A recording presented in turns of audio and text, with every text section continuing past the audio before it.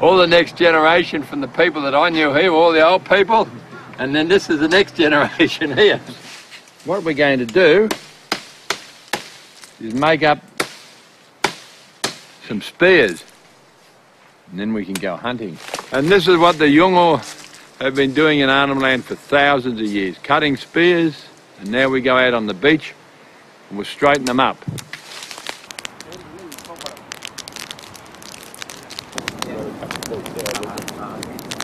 Once these spear shafts have been heated up on the fire and they're still hot,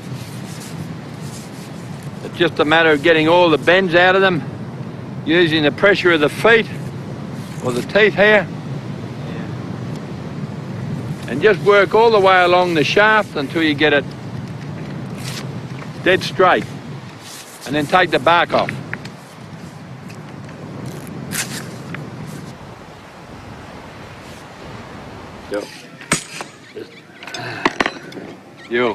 Modern raw materials replaced the old ones. This is reinforcing arc mesh, and they use a grinder, sharpen up the arc mesh, but the end result is always the same, a very efficient hunting spear.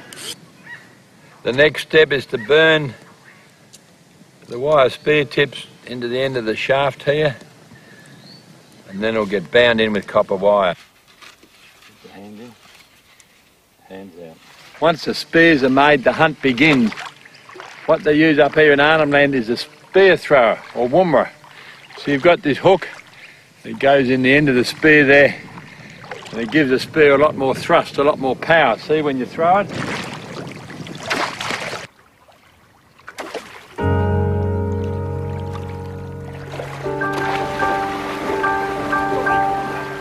Hey! Oh, come in. Oh. Oh!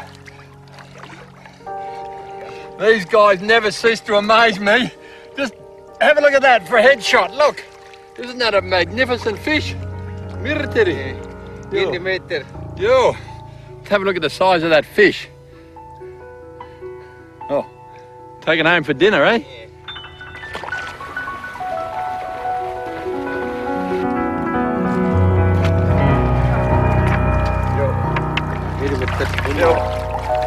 It may seem a little bit cruel hitting these blokes on the head, but you've got to kill them very quickly, otherwise they'll turn round and bite you. They've got these very, very vicious teeth here.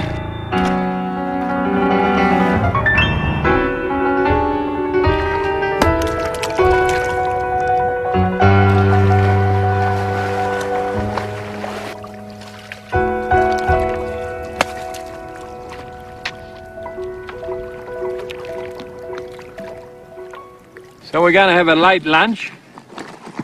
We're going to have crabs, half a gigantic fish here, and on the coals is the liver that's taken out of the sharks. It's going to be a great meal.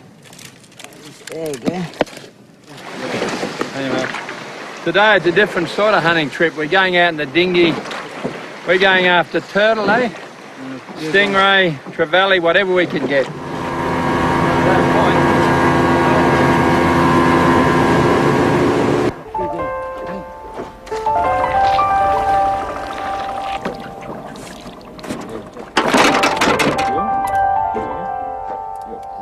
Can I have that one? Oh. That's the stingray barb that you've got to be very careful of. Oh, hey, let's go.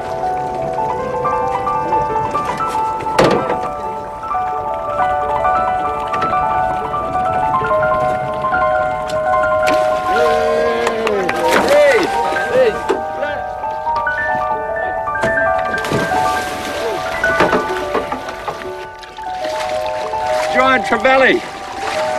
Oh, ha, ha. We're having a great morning. Eh? Rachel?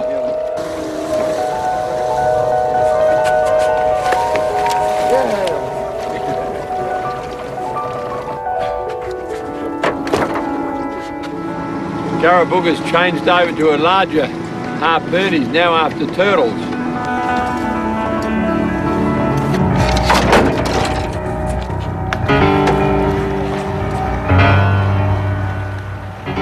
Sharabutta's just speared a turtle.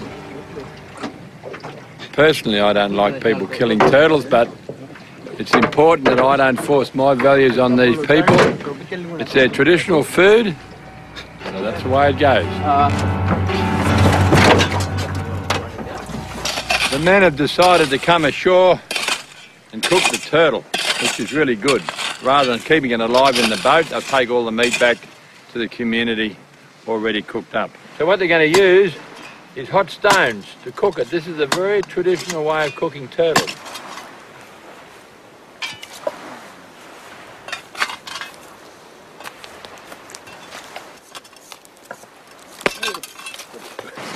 Once all the hot stones go inside the turtle, now jam all those mangrove leaves in there and just leave it to cook.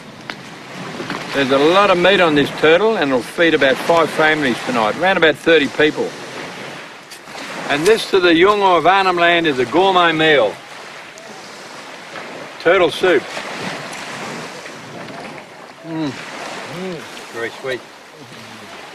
And after a great couple of weeks, it's goodbye to my Yolngu family and it's back to the barge landing for the return trip to Broome.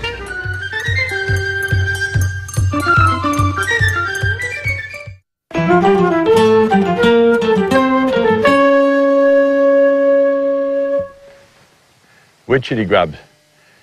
I guess we've all heard about witchetty grubs in the Australian bush, and we all know that you can eat them. But how do you find them? Well, there's many species of trees that harbour witchetty grubs. The first thing you notice is the tree looks a little bit diseased, and if you go down to the bottom of the tree, down where the trunk enters the ground, you usually find what I would call grub dust or sawdust. See it there? And that's a very good indication that around the base of this tree we'll get some witchetty grubs. Now sadly this tree here is doomed to die because it's just been riddled with grubs. So what I'm going to do is get right down into the base of it and see what I can find.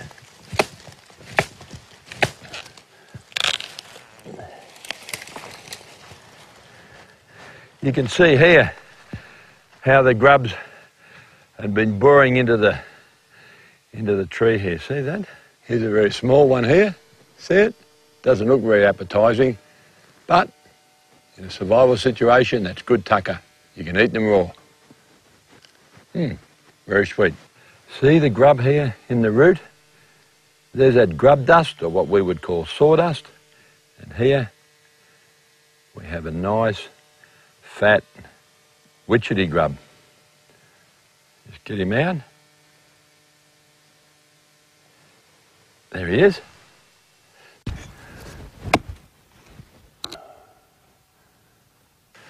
Now here's a really big grub. Now how do you know that this is a witchetty grub? Well, if you have a careful look